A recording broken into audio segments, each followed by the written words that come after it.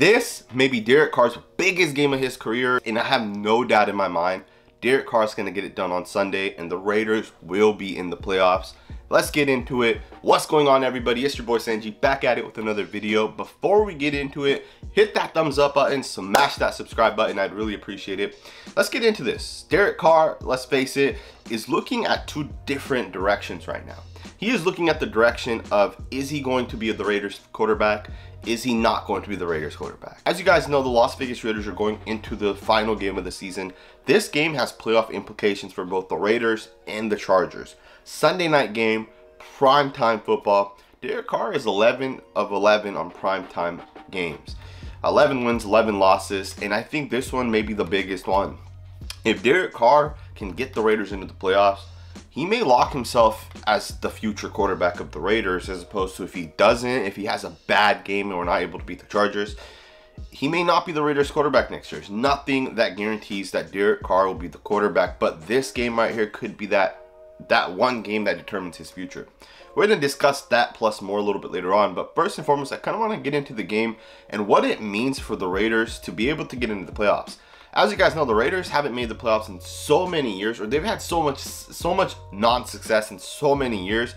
And they had one good year, which was 2016. They made the playoffs, but the Raiders lost in the first round because Derek Carr ended up getting hurt. Now, obviously that was a well-constructed team, but I can argue that this team is better than that team, right? It's better constructed, specifically on the defense side of the ball. If you look at how our defense has been playing the past 6 to 7 weeks, we're a top 10 defense in terms of points per game, specifically allowed by the defense.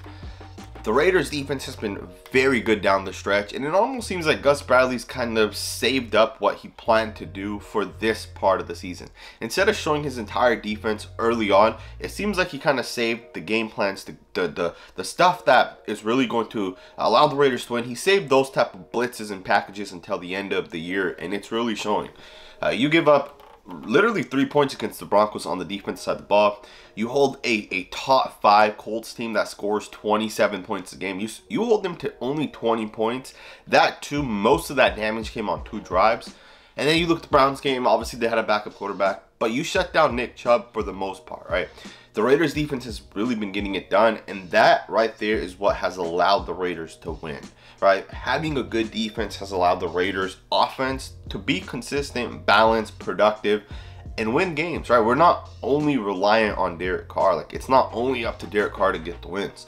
Sure, it's nice to have him be able to put up 30 points, but when he's not able to do that, it's nice to have the defense back him up and actually be able to win some games. Now, obviously, in this game, the Raiders take on the Chargers on Sunday Night Football. It was flexed into primetime.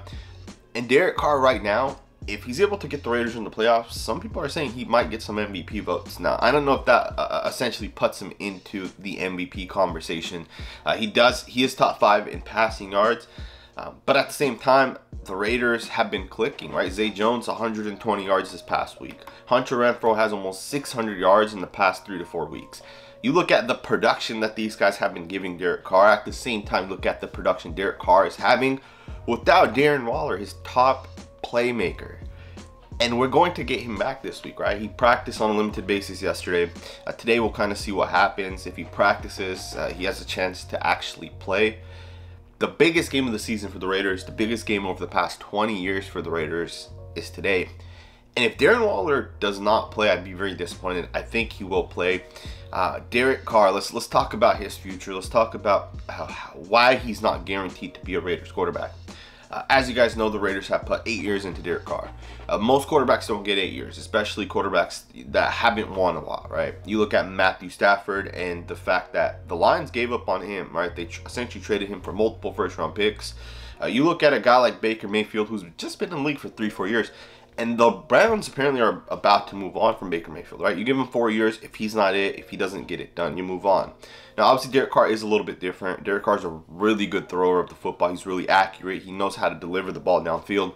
Those are some things that some of these other quarterbacks may not have. But teams, if you're not able to win with the quarterback you have, typically like to reset their franchise every 4 to 5 years.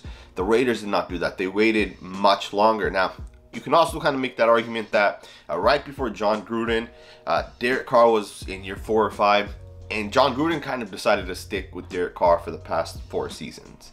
So you can almost make the argument that it was John Gruden that really kept Derek Carr around.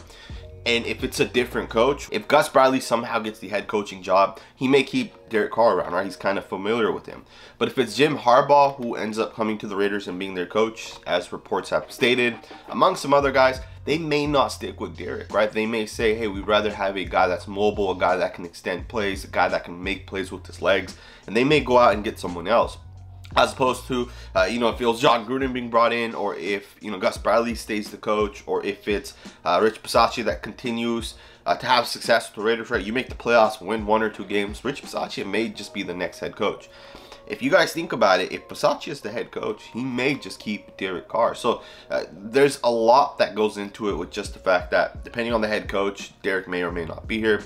On top of that, if Derek wins today, on Sunday and then he wins in the playoffs, he boosts his chance that much more for that extension of a contract. Now here's the alternative, right?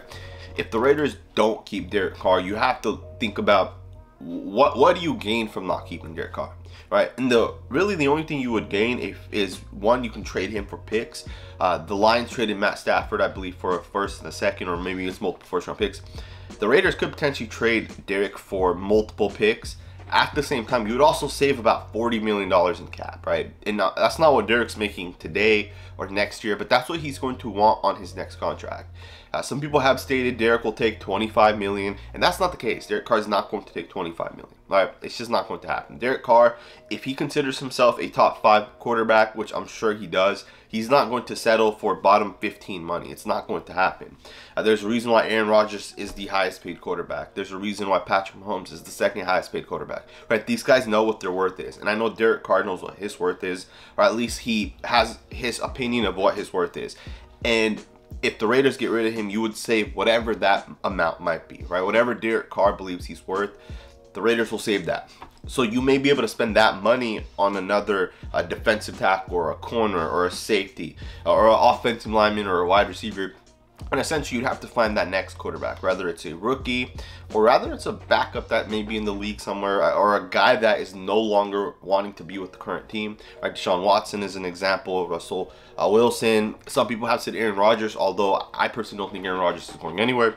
There's some quarterbacks out there. At the same time, you really have to think Derek Carr could, instead of going into the offseason and the Raider Nation, the GM's kind of hesitant, instead of all of that being talked about, Derek Carr could go out against the Chargers, put up 35 points, go into the first week of the playoffs, put up 30 points, and the Raiders would be talking about a completely different scenario. They'd be talking about how soon is Derek Carr going to get his contract extension. And that is literally what we may be talking about if Derek Carr gets it done against the Chargers. This is Derek Carr's biggest game of his career. I have no doubt in my mind that Derek Carr is going to get it done. Let me know what you guys think. Hit that thumbs up button, smash that subscribe button, and I will see you guys next time with another video.